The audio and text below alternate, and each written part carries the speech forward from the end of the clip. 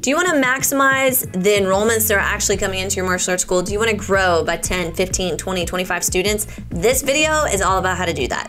So the very first thing that I want you to think about is you need to be considering, okay, I need to have at least a couple of price options for someone to start. Also, another thing that you should really consider if you're trying to upsell them is you want to think about if they're coming in the door for one family member, what can you do to get the other family members started?